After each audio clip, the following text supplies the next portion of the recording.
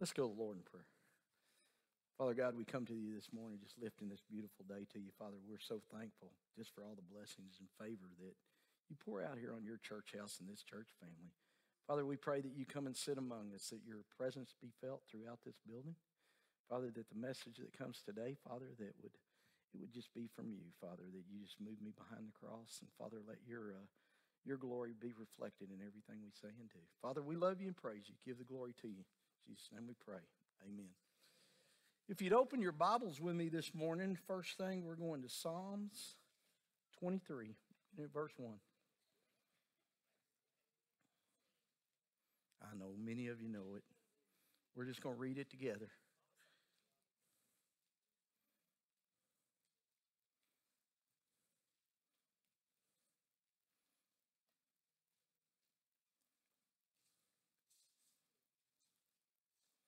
Psalms 23, beginning at verse 1. Read it with me if you would. The Lord is my shepherd. I lack nothing. He makes me lie down in green pastures. He leads me beside quiet waters. He refreshes my soul. He guides me along the right path for his name's sake. Even though I walk through the darkest valley, I will fear no evil, for you are with me. Your rod and your staff, they comfort me. You prepare a table before me in the presence of my enemies. You anoint my head with oil. My cup overflows. Surely your goodness and love will follow me all the days of my life, and I will dwell in the house of the Lord. Amen. You know, God is wanting to be so much part of our lives to help us in our daily walk. Everything we do, everything we go through, the Lord wants to be part of that. And this prayer here is how we acknowledge him, that we understand that we need all this in our lives. You know, he leads me beside still waters. He wants you to find some peace and comfort in your life. You know, along with everything else that goes in your life, and that's really tough to do today. This item right here, I brought for a visual. I like visuals. I don't know if y'all do or not, but I like visuals. This is called a balance board. And this little board right here is used in fishing, of course. Is you hang a fish on each side to see which one weighs the most. Now, we have scales that we weigh fish by, but we also have this board just in case those scales might be off a little bit, because 1 or 2 ounces can make a difference. So with a visual like that, this board here, you absolutely, some of the hard parts of a visual with a board, especially when you're using fish, I'm using water bottles today, but when you get a deal similar to this, and earlier it was level, I don't know what happened, one of them lost water or something anyway. You know, it's supposed to be balanced. Balance showing you that it's equal on each side, right? So it's kind of that way when we look at life. Is our life really balanced, or does our life look like this? Because many people's lives looks like, there it goes, looks like this. Totally out of balance, right? Is your life out of balance this morning? Because my point this morning is to determine what your life looks like. A balanced life is very, very important to all of us, because when your life gets out of balance, you get out of control, you have problems, life gets difficult, and it just gets harder and harder on us to do anything. And today, that's why I wanted to use the visual to show you what people's lives look like from time to time. They're not always that way. I don't think everybody's always out of balance each and every day, but there are some that are. I assure you, but I hope that that's not you and it's not that way. So an unbalanced life is never good for anyone. In today's society, many people have unbalanced lives. And they don't even realize that they have an unbalanced life. They don't realize it at all. And what they really don't realize is how that unbalanced life is affecting their way of life each and every day. Everyone they come in touch with, everywhere they go, everything they do, if you have an unbalanced life, then you're going to have issues in those areas, and they're going to bring issues to you. And an unbalance, it causes unseen problems. It causes problems that we don't even see going on sometimes. But an unbalanced life can be corrected. You don't have to be that way. It can be corrected. You just have to focus on it a little bit more. A little over a decade ago, from 1914 to 1926, 136 wolves in the Yellowstone National Park were eliminated. This was before anyone really understood the correctness of wildlife and how to manage it. It was before there was an understanding about the value and the intact ecosystem that's in the Yellowstone National Park. It was discovered that wiping out an apex predator, top predator in the park, turned out to be a major mistake, which through the ecosystem of the park, it threw everything off balance in Yellowstone National Park. 70 years without wolves changed Yellowstone. Many songbirds left. Think, what, man, wolves? No wolves there? Why would songbirds leave? The elk, the coyotes became overpopulated, and many beavers disappeared because of this. One thing touched another. The elk overgrazed the land and the trees, such as the willows and the aspens, that the birds liked. So they overgrazed them and kept them from growing. Without these trees, the songbirds, they didn't want it. They began to decline in the park. Beavers could no longer build their dams, and streams became eroded and degraded the conditions that willow trees need to grow. So once again, one thing attached to another. And without the beavers' dams, the shade from the trees and the plants, the water temperatures were too high for some of the cold water fish to live in.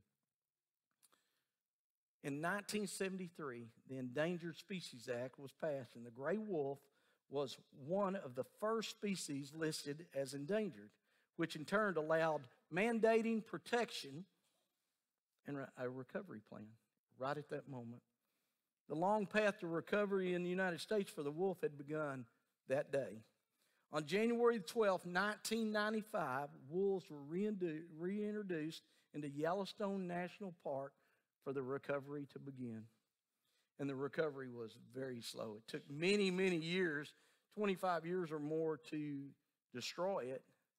And it took many, many years for it to come back.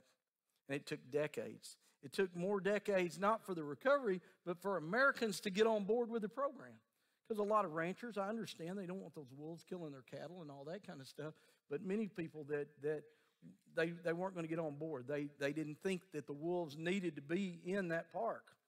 What changed their minds was that many of the Americans was the information and the research that revealing what the impact was doing to Yellowstone. Rather, you can tell people anything you want to, but if you have facts and you have research and you have proof, that gets everybody a little bit more on board. So they had revealed to everybody what that impact was because of the elimination of the wolves in Yellowstone National Park.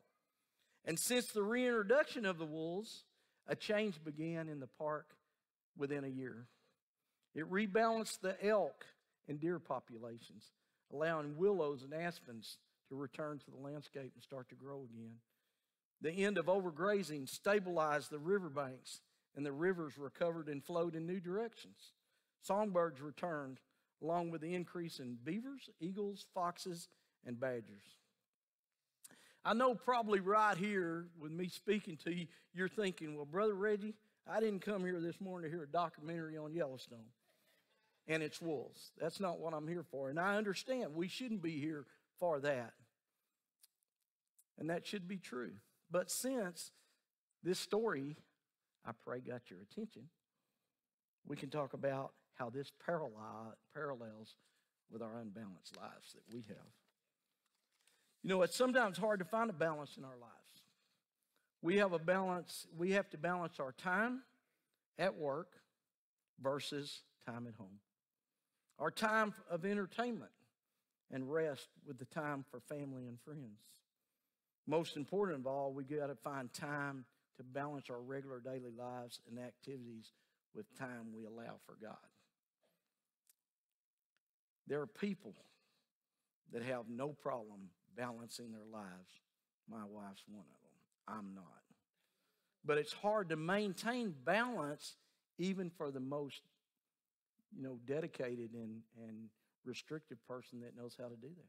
It's hard for them to keep that balance because of so many things that pop up in our lives. So keeping it in balance is another problem. The question would be this morning, is your spiritual life balanced? I can't answer that for you. Only you can answer that. Is your spiritual life balanced with everything else that you do in your life week to week? Do you have a balanced relationship with God? Now, I'm not saying are you balanced with God. I'm saying, do you have a balanced relationship? Big difference.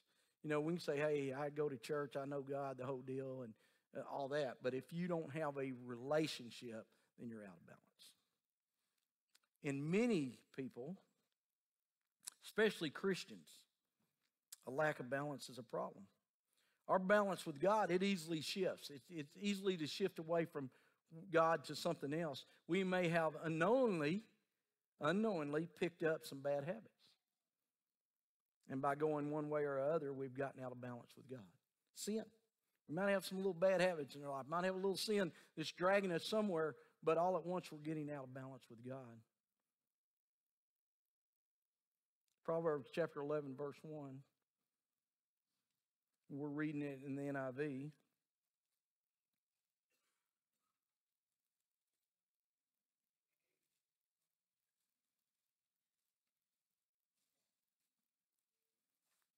Proverbs chapter 11, verse 1. The Lord detests dishonest scales, but accurate weights find favor with him. Now, I believe the English Standard Version is a little bit clearer, which we can understand maybe a little bit better. It says, a false balance is an abomination to the Lord, but a just weight is his delight. So he's telling us right here that we need to be in balance with God, right? We need to make sure our lives are balanced between work, family, friends, the church, with God first, right? We must have a purpose, a plan, a schedule to maintain a balance in life. Some of us probably fit some of that, and some of us, I don't know if I got a schedule. I usually have a plan and a purpose, but that schedule thing doesn't work very good for me. But you've got to have that if you're going to get in balance. And that balance, you've got to have all that, which includes our trusting relationship with God. We need a trusting relationship with Him. Having a balance in life is a battle. It is a daily, everyday battle because we know Satan wants to get in the midst of it. And he wants to throw you off balance. I always talked about straddling the fence. We're balancing on the fence, but God's on one side, Satan's on the other. He's ready to knock you off, and whichever way you're leaning the most is the way you're going to fall. So we have to be in balance. And while some do not have organized balanced life, some people think they do. Some people think they have this perfect, organized, balanced life. And I've had people tell me that, hey, I'm good and all that, but they never have complete control. I can testify to that. We think we do. We think we're in control. We think we got it all going on, and then all at once, something happens, and we find out we're not in control anymore. And a balanced life is a life of priorities. Priorities that we need to realize what our priorities are in our lives. Have you ever sat down and just wrote out the priorities in your life in the way that they should be? If you do, you'll be shocked. I found out fishing's not the top one, you know? But if you ever do that, you kind of get an idea of what direction your life's going and what's going on in your life. Many Christians believe that their priorities should look like this: God, family, ministry, career, friends, and self. Those could shift any place right there. But that's how many believe it, especially as Christians, the way it should look.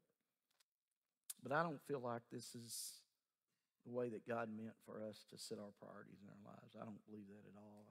I think that when we start looking at it that way, that there's a big separation there. You know, actually, we're throwing God in the mix to everybody else and everything else where we know God is separate. Amen.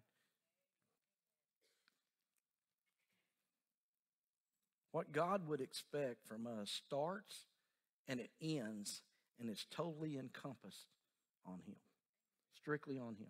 So we can't run it all together and think that's going to work. Try to put it all in one pot and stir it up and just see what comes out each day. We've got to start with God. Amen. And that's the very best way to do it. Matthew chapter 6, verse 33.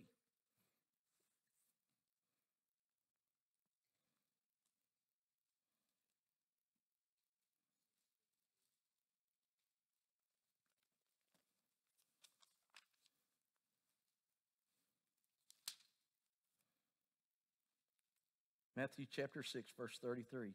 But seek first his kingdom and righteousness, and all these things will be given to you as well. Seek first him. Everything else falls in place, right? If we're seeking God in everything we do, then everything else should fall in place. If it doesn't, then we've got God right there to call on. Hey, we need a little bit of direction, need a little bit of help here. Rather be sure that our priorities include the things that God has given us and expects of us. Two things there. Remember, not only what he's given us, but what does he expect of us? Have you ever given that any thought? Saying, hey, I know what the 10 Commandments are. I know what the Bible says. But what does God really expect of me?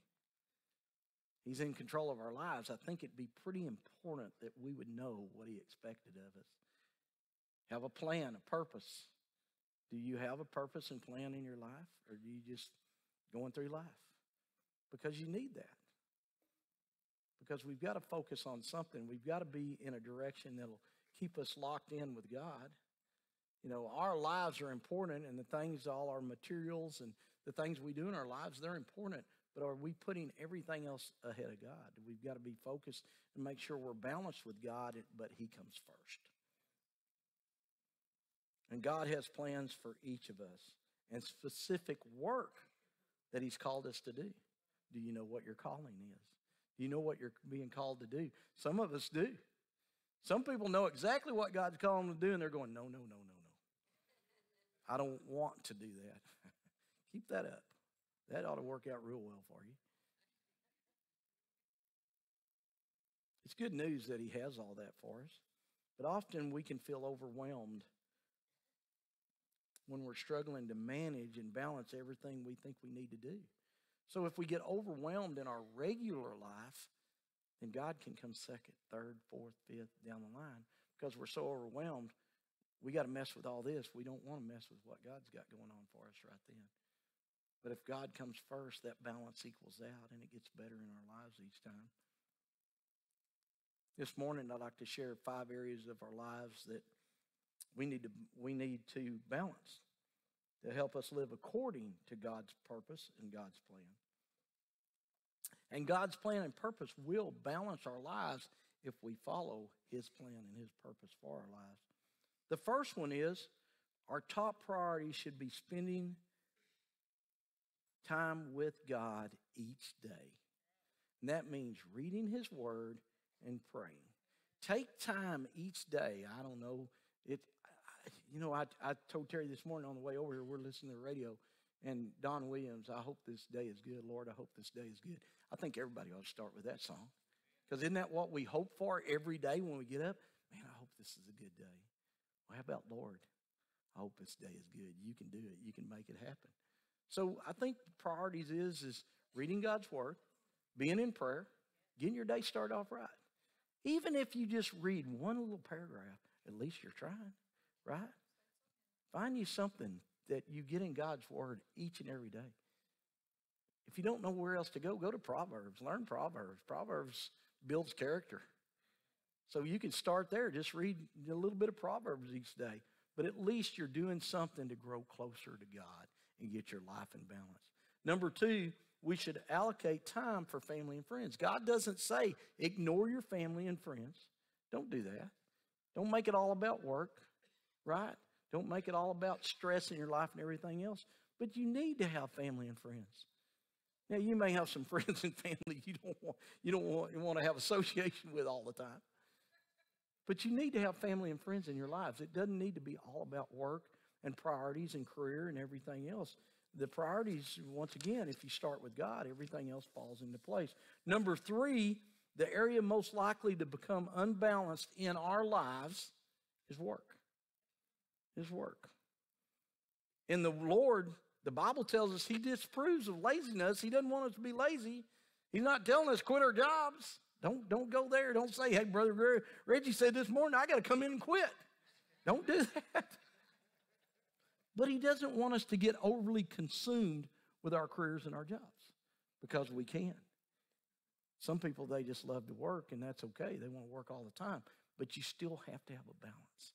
You need to find time for God. You need to find time for family. You need to find time for friends. Because if you work all the time, you're going to be a miserable person sooner or later. There's no doubt about that. Now, some people really enjoy that, and that's okay. I guess for them, not for me. Because I don't think I could do that. We worked this week, didn't we? We found out we got muscles we didn't have. Oh, I found out I got muscles I didn't have. Yeah, I paid for that one. Terry's in shape. I'm not. I guess that's the deal. You know, number 4 is taking care of our body is important. So we should allocate time for rest, recreation, and exercise. Somebody going, wait a minute. I got that rest and relaxation down, but that exercise don't appeal to me very well. Well, you know, this last week I tried. I went to the Senior Citizen Center. I went and bought me some workout stuff. Said, I'm tired of I ain't buying new jeans, right? I got enough jeans. I ain't going to go buy new ones just because I can't fit in these, right? So it's time to work out, right? So I go to the Senior Citizen Center, and I'm going to work out. And I did some things. I was there about an hour. I did some things. But the next day I'm ready to go, and they close. You know, I've got all this motivation. I'm going to go do this. And the eyes closed them down. Then Wednesday, the eyes closed them down. And then by Thursday, I really don't care. Right? Am I not like all of you or some of you that way? Right? There you go. Let me see. But I really want to do that. And I found out working this weekend that going up and down hills and doing things, yeah, I need to go to the gym a lot more because I'm not right there. So we do need to take care of our bodies. We need rest and relaxation. Everyone needs R&R. Everybody needs time away. You need your quiet time, your time to rest and focus. I'm most of that time, when you start, reflect on God first. Give him part of that rest and time. Be still, the Lord says. Be still and know that I am God. And see what he's got for you in the life.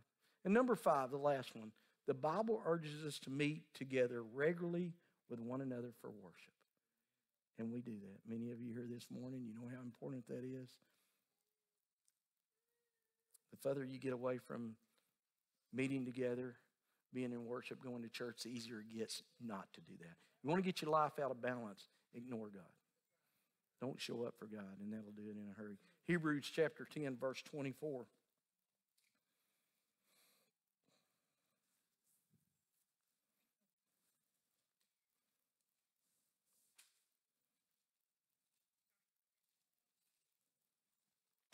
Kind of all the way back toward the back of your Bible. Hebrews chapter 10, verse 24. And let us consider how we may spur one another on toward love and good deeds, not giving up meeting together, as some are in the habit of doing, but encouraging one another, and all the more as you see the day approaching. Encouraging one another. I like that, spurring each other on, right? To get our lives balanced, we need that. We need that friendship. We need those Christian friends. And we need the Lord in the middle of it. Not only should we have the Lord spurring us on and encouraging us with his word as it does, but also we need each other. We need fellowship. And I think that gives us the time to be able to share our burdens and hear from one another, encourage one another. You know, sometimes you might have a burden going on in your life, or you might have a problem going on in your life, and you're really not looking for somebody to fix it. You're just looking for somebody to share it with, right? That might be in prayer for you on that. That might pray with you on that. So it's not all about not sharing your burdens. I think we need to. But I think we have to get rid of a lot of those burdens to get balanced again. Give them to the Lord. Lay them at the foot of the cross.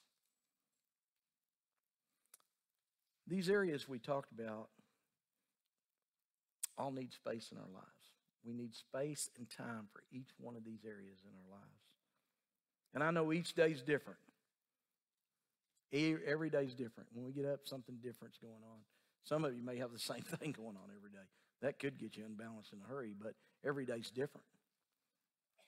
But if we start each day seeking God's guidance instead of our own, we'll find that the balance in our lives will change, just like The change was done in Yellowstone Park. The change in our lives can start. May be slow. It may just be a slow process, but at least you're making the steps to do the right thing in the right direction to get balance back in your life. We're going to close right here, Proverbs chapter 16, verse 11.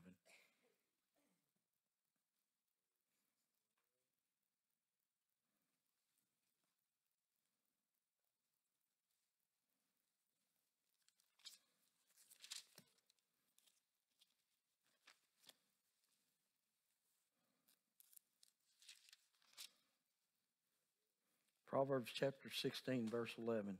Honest scales and balances belong to the Lord. All the weights in the bag are of his making. Amen. Let's go, Lord, in prayer. Father God, we come to you once again, Father.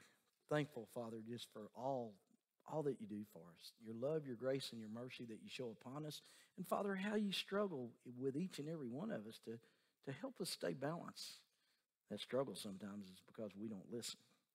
So, Father, be with us today. Let us have our minds open, our hearts open, and our ears open, Father, that we can continue to hear from you through your word, that we might learn that how important that balance is in our lives. And, Father, how we can structure our lives where they are more fruitful, more exciting, more resting, and more fun in our lives, Father. We pray, Father, that you would just guide us in that, Father, and be with us in each and everything we do when it comes to that. Father, let us focus each morning, be strictly on you. Let us start each morning with you in mind, seeking your guidance in our lives and your safety for us all. Father, I pray you be with each and every one as they leave here today. I pray for that hedge of protection around each and every one. Father, we're thankful for your presence throughout this building. Father, we love you. We praise you. We give all the glory to you. In Jesus' holy and precious name we pray. Amen.